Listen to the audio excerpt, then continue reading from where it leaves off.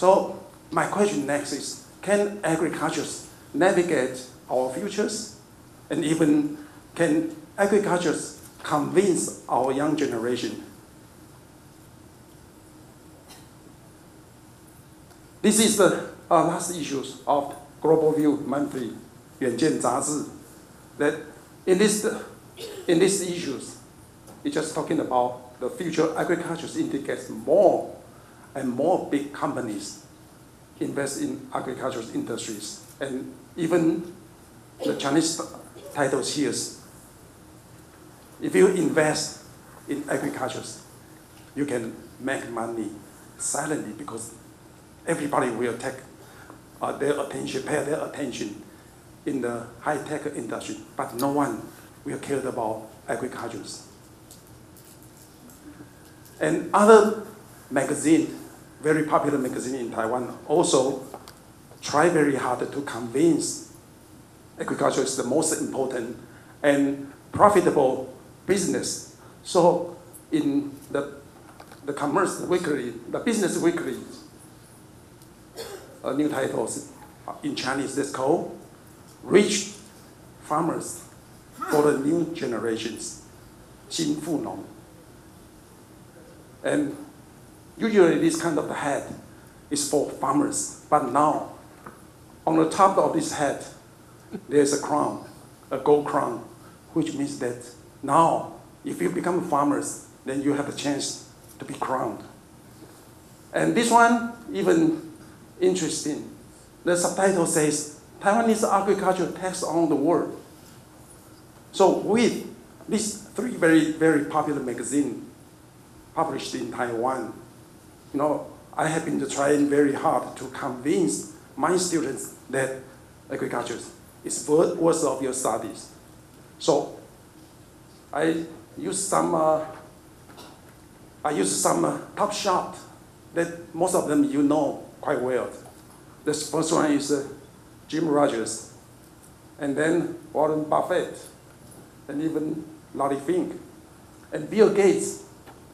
Now they all switched their pocket money from high-tech into agriculture or even food-related industries. So the investment in agriculture will be of more worth than that of gold. So if you have money, don't invest in the gold market, invest in agriculture, that you will get paid more.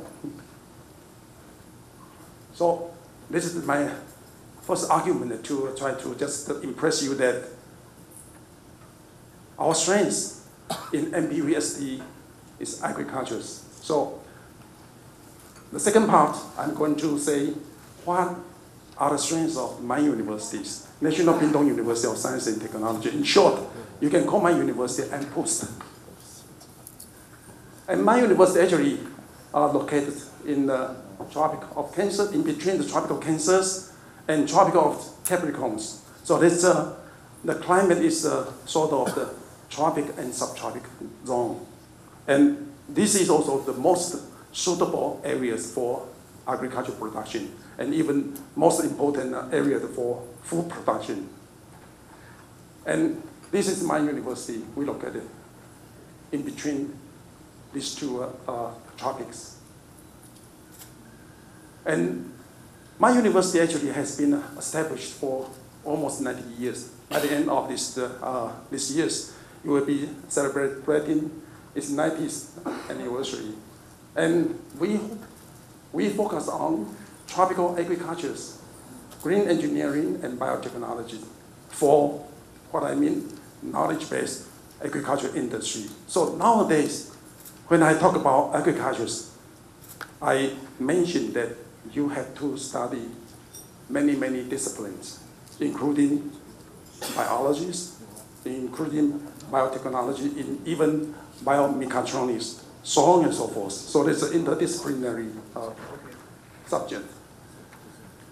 And this is our university's chronicles, just for you to take a look.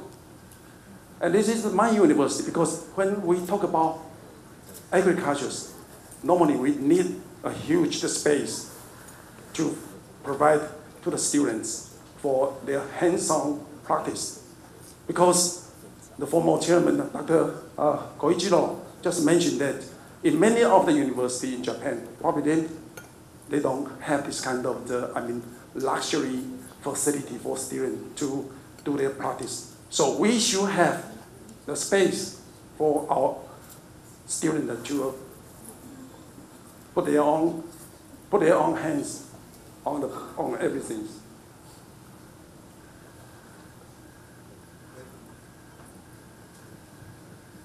And this is my university, taking the photos from the sky. Very beautiful.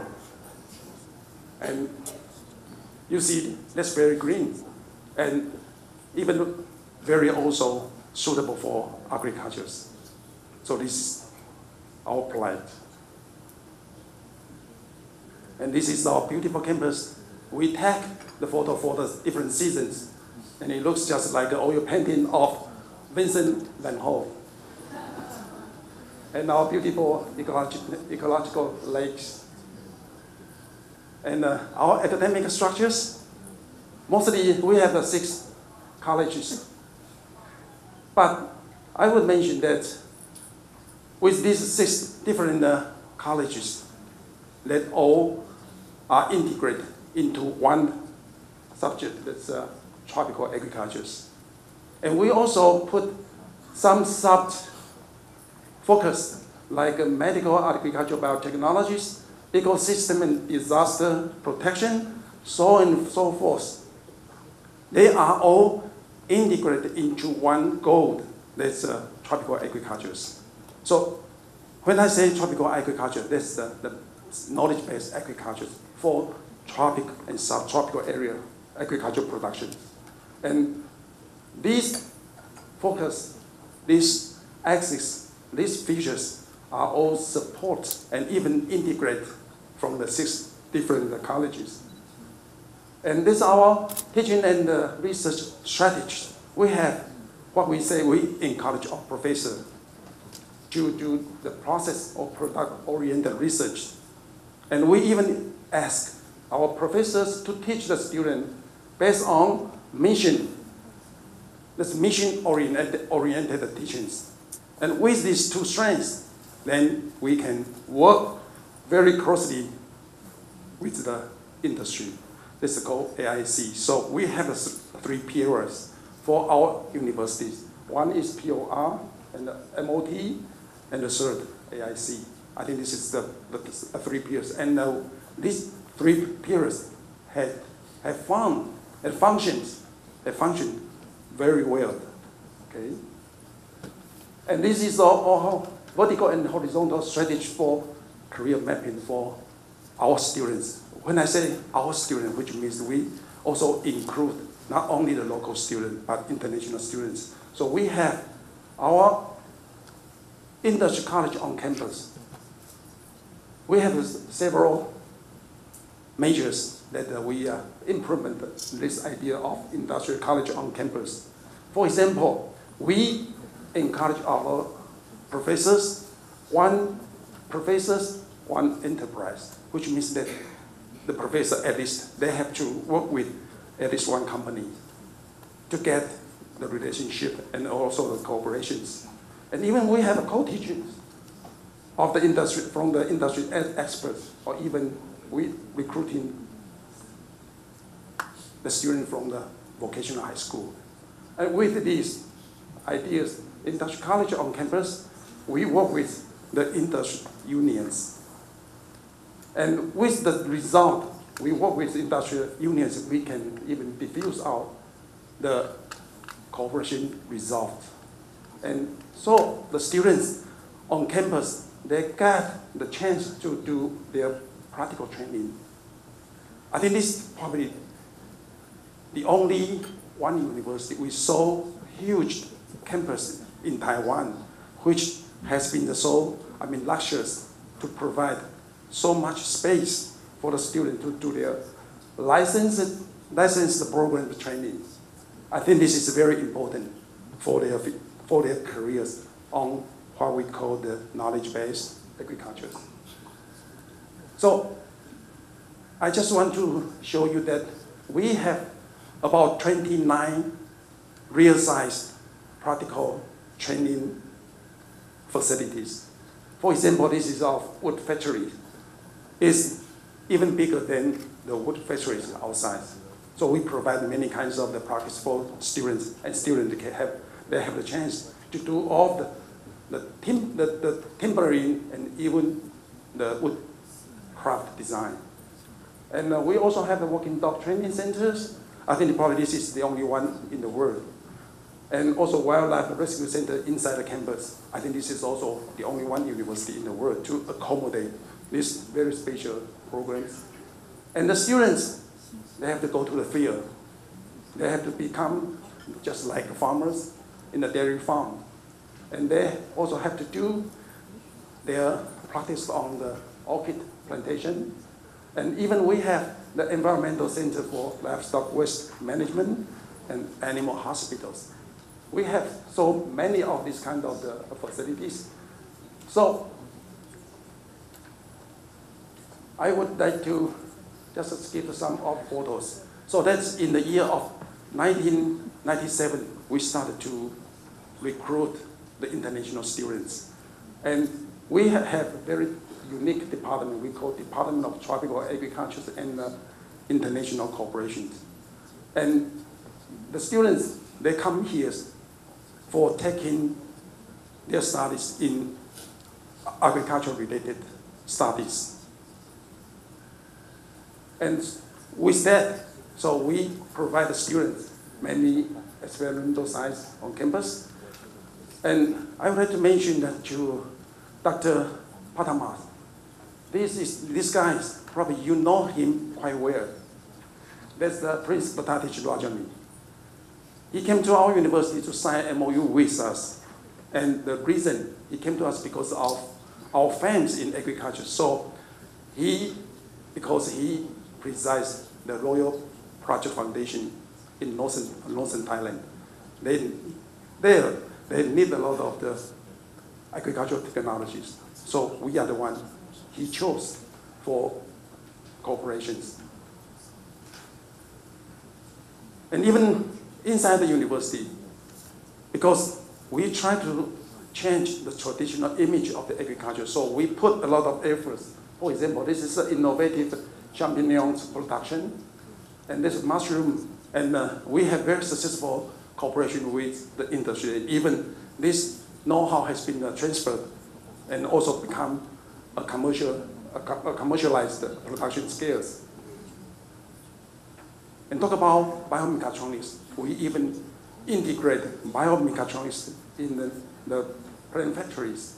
And the advantage of the plant factories for the future agriculture is there's no pesticide residues, no bacteria counts, no heavy metals pollution, no nitrates. So there's also not only provide the solution for food security, but also food safety. And some success cases for the academia industry cooperation that also responded to the question by Dr. Koichiro, that we have many of this research because of the technology transfers to the companies outside, or even directly transfer from the professor to the students. So they have a lot of the success stories inside the campus. And one of the best is this one. This is a very traditional soy sauce, but the process is to produce the traditional soy sauce with very low salt content. So we have very good business of this item.